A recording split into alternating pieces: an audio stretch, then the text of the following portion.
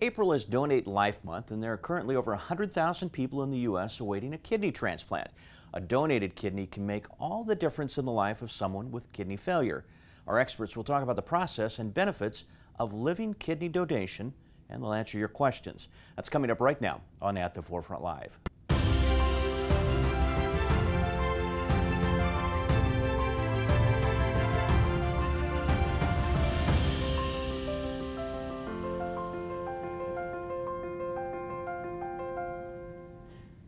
And we want to remind our viewers that today's program is not designed to take the place of a visit with your physician. Let's start off with having each one of our experts identify themselves and introduce themselves to the audience and tell us a little bit about what you do here at UChicago Medicine. And Dr. Barth, you're actually on set with me, so we'll start with you. Hi, I'm Dr. Rolf Barth. I'm a transplant surgeon here. I'm the Associate Director of the Transplant Institute. And at Chicago, I do the operations of kidney, pancreas, and liver transplants, as well as the donor operations to take out the organs from our healthy donors. Yeah, we have some interesting information there to share in the program about kind of a new procedure here anyway that you perform, which will be pretty, I think, fascinating to our viewers here in a moment. Now, let's get to our other two guests who are joining us from remote locations as we continue to social distance to the best of our ability. And Dr. Queso, you're actually the closest to us, so we're going to start with you. Thanks for having me. I'm Yusuf Queso, an assistant professor of medicine at the University of Chicago. I'm also a transplant nephrologist. Most of my work is clinical, focusing on evaluating kidney transplant recipients, kidney donors, and patients with multi-organ transplants. I also do clinical research with interest in studying novel blood tests that detect kidney rejection. Great. And Dr. Krishnamurthy, or Dr. Sam, as a lot of people call you. Thank you so much, Tim. My name's Dr. Sam, and I'm also a transplant nephrologist working with Dr. Queso and Dr. Barth here at University of Chicago. I also do evaluations of dialysis patients and kidney disease patients to see if they're eligible for a kidney transplant, kidney donor evaluations, and I take care of transplant patients after their transplant. Fantastic. And let's jump right into the questions. We do want to remind our viewers, though, that if you do have a question for one of our experts, just type them in the comment section. We'll get to as many as possible over the next half hour. And Dr. Queso, we're going to start with you and just have you tell us, kind of start off in a broad term here, why would someone need to undergo an organ transplant if they need a new kidney? How does that work? Sure. So first I want to start talking about a little bit the main functions of the kidney. So the kidney has really three main functions, and one would be eliminating the extra fluids in the body. Second, cleaning and clearing the blood from the toxins. And it also produces hormones to regulate our blood pressure and produce red blood cells from the bone marrow. Now, patients with advanced kidney failure, especially when the kidney decline below 20%, they start having symptoms of that, which include fluid accumulation in their body. Sometimes they may start having nausea, vomiting, they lose their appetite, and they become severely anemic. So the treatment with that would be either kidney transplantation, which is the best modality, and sometimes we can also do dialysis as a bridge. The benefit of kidney transplant, for example, compared to dialysis would be they don't have to go 3 or 4 hours several times a week to be on the dialysis machine, and that will give them a lot of free time to go back to work and function normally.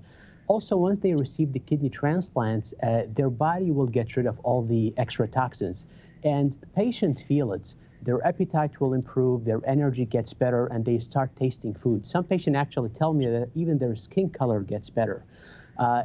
Also, studies have shown that patients who receive kidney transplants live longer compared to staying to dialysis. So I advise every patient with advanced kidney disease to come forward for evaluation, and hopefully we'll get them transplanted. So Dr. Queso, do people have to wait a long time for kidney transplants? Is that one of the organ transplants where people are on the list for you know, because you hear the stories that they're on the list for months or possibly even years? Right. This is an excellent question. So it depends actually on several factors. So in the case of living donor kidney transplant, this process can actually happen within a short period of time once the recipient and the donor are ready for the surgery, and it can take sometimes maybe several weeks to a few months. Now, in the case of deceased donor kidney transplants, the waiting time depends on a couple of factors. One is the blood type of the recipient. A patient with a blood type, for example, A or AB, tend to wait a little bit less just because of their blood type characteristic. I would say maybe on average around 3 years or plus minus. Patient with a blood type O, for example, or B, tend to wait a little bit longer, and this can be up to 5 to 7 years. The good thing that once a patient starts on dialysis, the clock starts from day one of dialysis. So if someone comes into me for evaluation, I start their time from day one of dialysis. Once we list them, we count all of that time. There are special cases, for example, patients who receive more than one organ, like in the case of liver kidney transplants or heart kidney transplants. These patients require an urgent intervention, an urgent transplant. So this actually can happen within a very short period of time, could be a few days in certain cases when they come in very sick to the hospital. So I'm kind of curious, when we talk about multi-organ transplants, and any one of you doctors can take this, is it more common when you see if one organ fails that multiple organs then start having issues? Do you see that a lot? Really the way I present it to patients, the kidneys are very interesting organs that talk to other organs. So if the heart is not doing well, it's very likely that the kidneys will fail. Same thing goes with the liver and the kidney. If the liver is not doing well, it's very common to see advanced kidney failure. So we often see that when patients come into the hospital with advanced liver or heart disease, they require a liver or heart transplant. So actually we do evaluate them to see whether they need a kidney transplant along with heart transplant or along with liver transplant. At the University of Chicago, actually, we've done several triple organ transplants, probably anywhere more than anywhere else in the world. We've done liver, heart, and kidney transplant at the same time. Yeah, that's very interesting information. Dr. Sam, how long is kidney disease manageable? So I would start the answer by saying it really depends. There are so many different causes of kidney disease, some of which we have treatment options that can keep the kidney function going for as long as it can. Like Dr. Keso was saying, the kidneys not only clean the blood from toxins and take care of your fluid balance, but at the same time, they also produce hormones. We look at a number called GFR, or roughly we kind of equate it to as like a percent of how much your kidneys are functioning. And all kidney diseases affect both kidneys.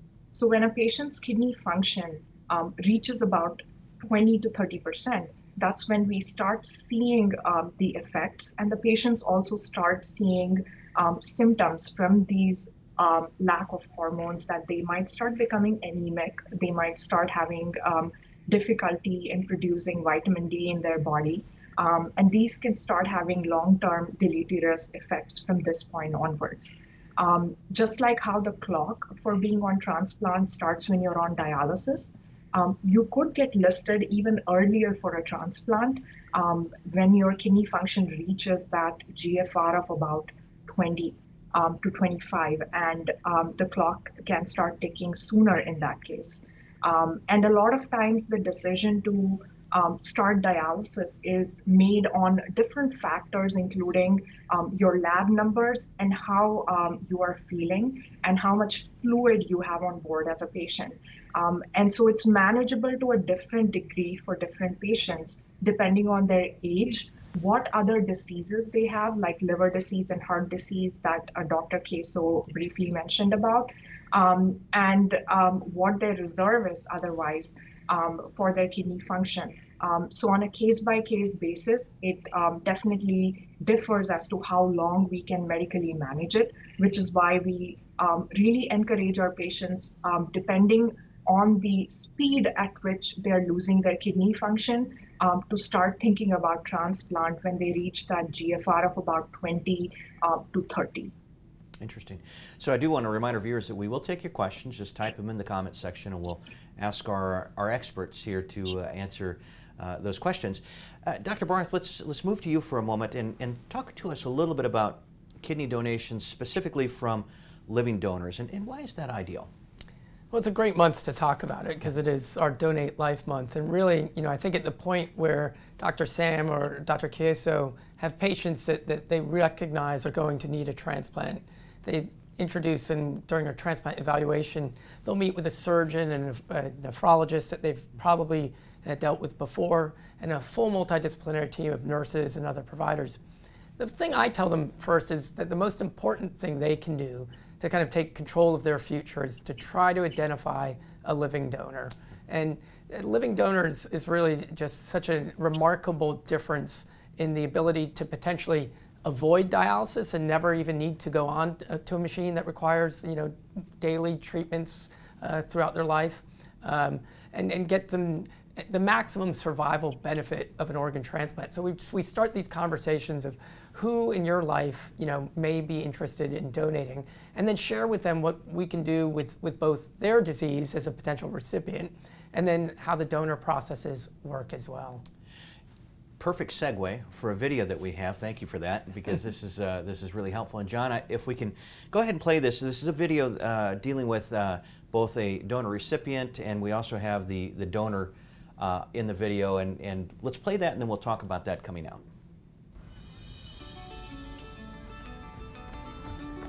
We're both back running. We both feel really good.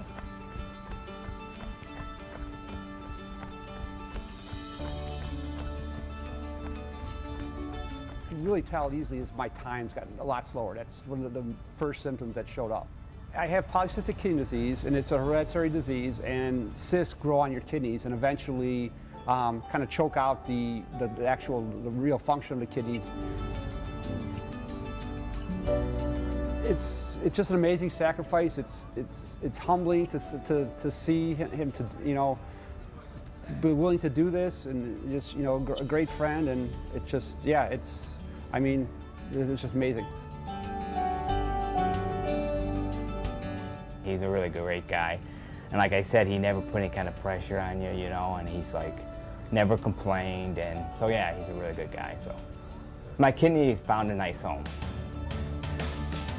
Rich not only participated by taking care of himself in terms of eating healthy and keeping his weight at a healthy state and staying active, he also participated in our Living Donor Champion program. That is a program that is unique to the University of Chicago, and what we do is we teach the recipients how to tell their story and how to go about asking others to potentially donate an organ. That's a very difficult thing. I mean, you're not asking somebody to loan you a cup of sugar. You're asking somebody to go through a surgical procedure. The surgery went very well, successful. We're both back running. We both feel really good, and we're both really happy at everything that kind of transpired at the University of Chicago. This is really one of the truly altruistic things that is done. It's a gift. It's the gift of life. And it is the ultimate altruistic gift. I love that story for so many different reasons, and I do want to give credit because John, who's our technical director, John Dicko, who sits back in the booth, he's our technical director and director of the show. He also actually did the videography on that piece too, and those cool shots of them jogging, John did that as well. So kind of neat stuff. But a couple of points from that video. I love the "Two Kidneys Are for Sissies" T-shirts. that is neat. But just the comments that they made, and just that this is a tremendous gift that you can give to another human being, which I just can't be. I don't think that can be overstated. It's just such a selfless thing to do. And you saw, and this is the other thing about that video that I think is so powerful. The donor and the recipient were back running in just a matter of weeks. So the recovery from this is pretty impressive. It really is such a great story, and kind of typifies kind of so many of the elements of why living donation is preferable outside of just the medical and the scientific outcomes, which we know are far more superior. I think that one of the things that we really do focus on is is the donor operation and making sure that these donors now, through the least invasive ways of possible of having surgery, can get back to full speed and do these wonderful things. I think what you sense from that video is really how joyful kidney transplantation is. And not many people would be excited if a doctor said you need to have surgery. But in transplantation, we kind of deal in this very special field where it really is an amazing experience, and especially when there's a living donor and a recipient there, we really have a surgery that people are so happy about. It's a special event. As the donor mentioned, his kidney found a good new home, so that was nice. So we do have some questions from viewers coming in, and this one actually tees up perfectly with what we just saw. What is recovery like for living donors? And Dr. Barth, if you can help us out with that. So we recently introduced a new technique to University of Chicago for donation. We've, for a decade, almost 2 decades, been doing minimally invasive surgery. But now we've kind of introduced what we really define as the least invasive technique offered anywhere, which really through an incision that's only just longer than an inch through the belly button can do the entire operation.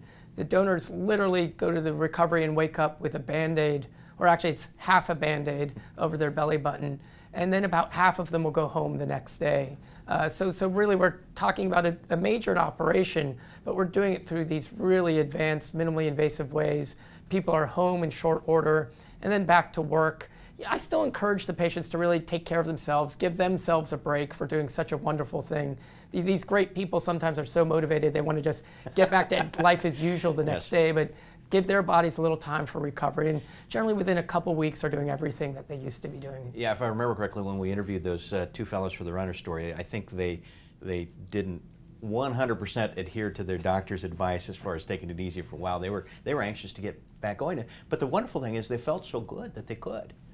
Yeah, I mean, I think that's one of the things that's amazing is the recipients who are suffering the consequences of renal disease and feeling ill, immediately with a transplant, notice just all these changes in their body and their life and just feel the best they've ever felt. And you could really kind of see that between the two of them. So I wonder if you could kind of walk us through how the process works just from a surgical standpoint, because I know you work on both sides, aren't you? Right. So if somebody is working with their friend, their living donor, whomever, that's giving them a kidney, do we have 2 ORs that we set up and kind of side by side? How does that work out?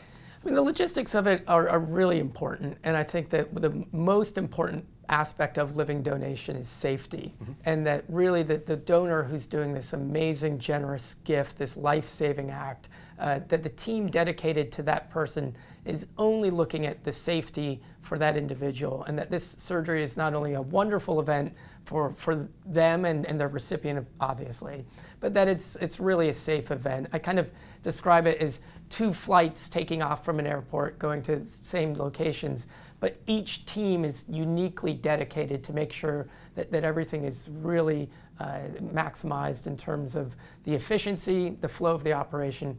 Logistically, you're absolutely right. We generally have 2 operating rooms, and the one team starts working on the donor operation, notifies the recipient team as they're getting close to the final steps of kidney removal. In the second operating room, the recipient team uniquely is focused on getting that recipient ready, and we try to hand off that kidney so it has very little time between the donation event and between it's hooked up and making all the wonderful things that a kidney should do. So start to finish, how long will you be in there doing that work?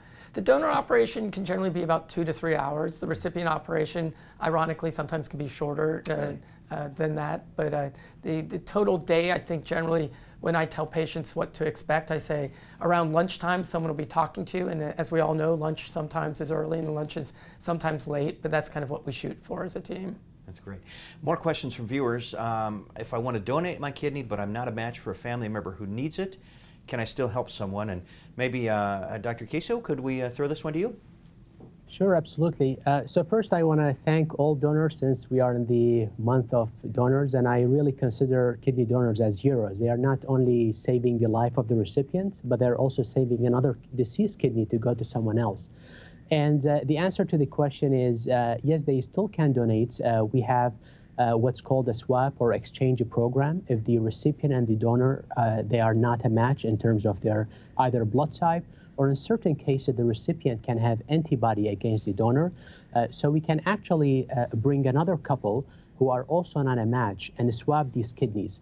So we can at the same time transplant 2 patients by doing this exchange or swab program. And the other couple, actually, they don't even have to be from the same center. So sometimes we swap kidneys from other states. And there are certain cases where we can have 3 or 4 different couples. So it become like maybe around 8 people go in that exchange program, and all of them will get transplanted. Great. And Dr. Sam, I wonder if you could talk to us a little bit about the team approach that happens here at UChicago Medicine. Dr. Barth alluded to it a little bit earlier in the program, but this is truly a large group of folks that will work with the patient and potentially the donor as they go through this process, and there's a lot involved. Definitely, and I think it seems like a very complicated process, but having more of us makes it easy. It's definitely a unique niche where we work closely with our surgeons, and we also have other ancillary team members, our social workers, our pharmacists, and financial coordinators, and that enables us to do like a thorough, comprehensive evaluation. And our most important job is to give our donors the opportunity to ask every question and clarify every concern they have. So this kind of team-based approach gives us the opportunity to do our job well and thoroughly and support our donors and our recipients through this process. That's great. And from, I guess it depends on the patient, probably the time frame that you're looking at, but some of these patients you get very close with, I would imagine, because you're working with them and their families for in a somewhat extended period of time.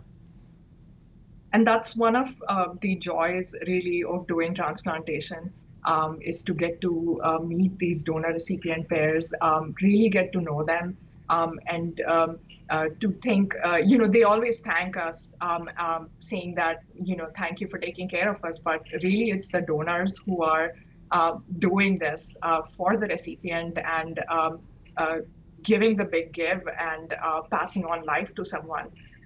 Like Dr. Barth said, like coordinating this surgery involves all this logistics. As a fellow, I watch these surgeries, and the feeling you get when you watch the surgery is similar to, like delivering a baby. There's an underlying joy as to when one kidney goes from the donor to the recipient, and then we continue to see the recipient do so well, taking care of themselves, and we see how their life changes, how someone goes from not being able to do their job to get their job back again, get their life back again.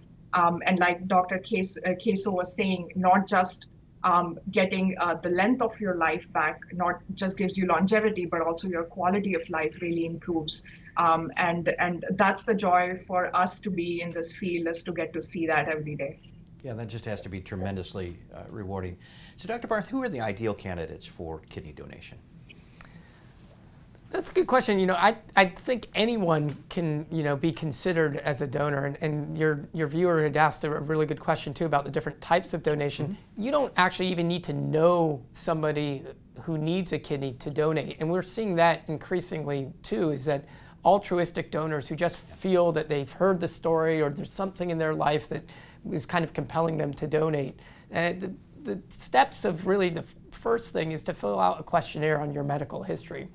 Our basic premise for the donor is really safety. So we don't want to do anything to somebody who's got underlying serious medical issues. But increasingly, we're finding ways for people to donate that historically we're saying, well, maybe you're a little bit too overweight, maybe you're a little too old, maybe your anatomy to your kidney is a little different. And I think that the team working together is really able to solve a lot of those logistics. We never kind of take chances on the safety side of thing or if people have medical illnesses, but really I think just that first step of calling, filling out a questionnaire, and letting us kind of say, you know what, it looks like this would be very safe for you. And as I tell all of my patients is, people in their lives sometimes hear of their grandmother who died at age 100 with one kidney, and those are the people that we know that we want to find who can donate kidneys, that donation will change nothing about the rest of their life. That's great. And Dr. Queso, it's kind of interesting because I think of, as we look at the human body, you know, there are certain organs, obviously, like the kidneys, that we have two of, but there will be people that will watch this and will say, well, gosh, I've got two of them, I need two of them. Can you talk to that a little bit? Because clearly that's not necessarily the case. Yeah, no, this is an excellent question. And, you know, as Dr. Barr said, when we evaluate the kidney donors, our main goal is safety and that they are going to continue a normal quality of life and length after donation. And basically, although we have two kidneys, but in reality, many patients or people actually out there in the community, they live with one kidney with normal life without having any signs or symptoms of kidney disease, and they don't even have any kidney problems. So it turned out that once a patient donates a kidney, the other kidney actually in the following few months, it starts to work a little bit harder and compensates for the kidney that was donated. And by about 3 to 6 months after the process of donation, the kidney numbers kind of stabilize, and we see that on the blood test. So in the immediate period after donation, one of the main numbers that we check, we call the serum creatinine, or the level of the creatinine. It can increase because all of a sudden the body now have one kidney, but then the other kidneys start working harder and compensate for that, and we see the nice improvement of the kidney numbers, which is the creatinine, one of the main numbers we follow. And most patients really live normal life. They don't have any symptoms or any side effects or complications from donating that kidney. That's great. So I am curious, and Dr. Barth, you can probably answer this one for us. Can an adult kidney be given to a child if your parent, for example, wanted? Absolutely, and I think that, you know, for real children, that's one of the most common kind of combinations we see. How does that work, though? Because child. Just the size differential, I would think, would be challenging. challenging. The size is different, but I think that eventually those children with healthy organ function grow up to be adults, and that even though the kidneys are larger, you know, the surgery changes a little bit. We again have specialized kind of surgical teams, anesthesia teams that will focus on that child's procedure. It is a bit unique and requires some additional expertise. But that is one of the most common ways that pediatric transplants occur. Ironically, in the adult world, one of the most common ways that donation occurs is an adult child, somebody in their 20s through 50s, maybe older, donating to a parent who may be in their 60s, 70s, or even older. Yeah. And so that gift that sometimes happens for kids as recipients is oftentimes we see that for the adult recipients as well. Boy, what a wonderful thing. Yeah. And that's just really, really neat to hear about that. So, Dr. Sam, I'm going to let you wrap us up. We've got about a minute left, but talk to us, first of all, just about the importance of donating and how can someone become a living kidney donor? I think living donation is an amazing thing that one could do, whether there is an intended recipient or not. Organ scarcity is a real issue. We have a lot of our kidney disease patients who are waiting to get a kidney. And I think living donation is one of the wonderful ways for them to be able to shorten that wait time, to get a kidney while they're still healthy and they haven't developed further medical conditions while being on dialysis. It is our job to make it easy if you are thinking about donating a kidney. All you have to do is give us a call. Let us know that you are interested in being a kidney donor, and we will do the work to go into your history and make sure that we are able to give you the safety net that you need to be able to donate a kidney and determine if you're a good kidney donor, and do the process for you, which is why we have a wonderful team, and we're here to support anyone who is thinking about kidney donation. That's great. Well, you three were absolutely fantastic. You did a great job. It was really interesting, and you do wonderful work. So thank you to you. And a big thank you to those of us who watched and participated in our program today.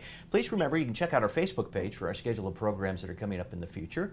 Also, to make an appointment with one of our physicians, go to UChicagoMedicine.org, or you can call 888-824-0200. Thanks again for being with us today, and I hope everybody has a great week.